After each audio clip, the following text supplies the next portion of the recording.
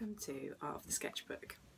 Sketchbooks are incredible things and they can give you so much information, not only on what you want to do next, but also on how you want to develop as an artist.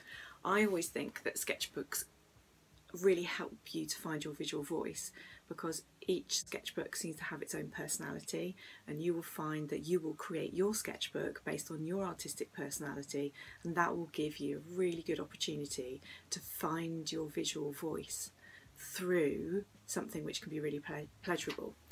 The hardest thing about sketchbooks are that blank page, the thing that scares you the most, because you might go wrong, because you might show everybody that you can't do this, because it's something where you have to validate your artistry and creativity.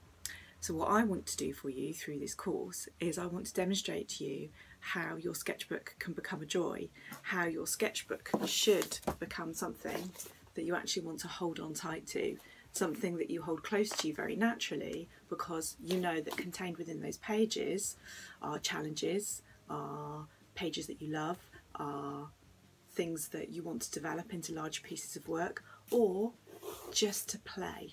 So there are lots of different reasons for creating sketchbooks, and I tend to have different sketchbooks for different purposes. So if I give you a bit of an insight into my own practice, this sketchbook here, you can see that has paint all over it, is, if you like, I've started calling it my working sketchbook. This is probably the most boring sketchbook I own, in that it has lots of opportunities to produce sketches actually out in the landscape, but it also has opportunities for me to explore composition in a very, very loose way. So when I'm creating paintings like the ones that you can see behind me, I want to think about composition first. I want to think about how I'm going to lead the viewer's eye through. My most exciting sketchbooks is not the one that looks like this one here. My most exciting sketchbooks are ones where I can see there's been a creative journey. These are the ones that really help to inform my paintings. This is really a diagnostic tool for how I'm going to create composition and help me think that through. These are about my creativity, so this is what I'm going to be concentrating on with you. Within the pages of these sketchbooks, actually, I'm creating and exploring and collaging and changing compositions. Notice I'm just going to random pages and thinking about actually how these experiments can develop in a variety of different ways for a variety of different reasons. It also contains within these pages much sort of smaller studies and experimental material studies, and small compositional sketches as well. In this sketchbook here, this is something that we're gonna start off with in lesson 1.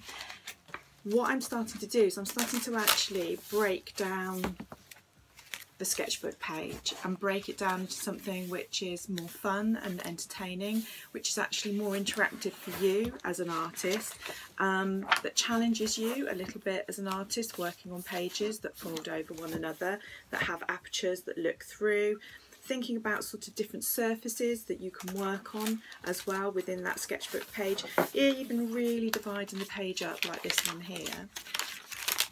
But it's only going to be through trial and error and experimentation whether you're going to learn that that's something you want to do.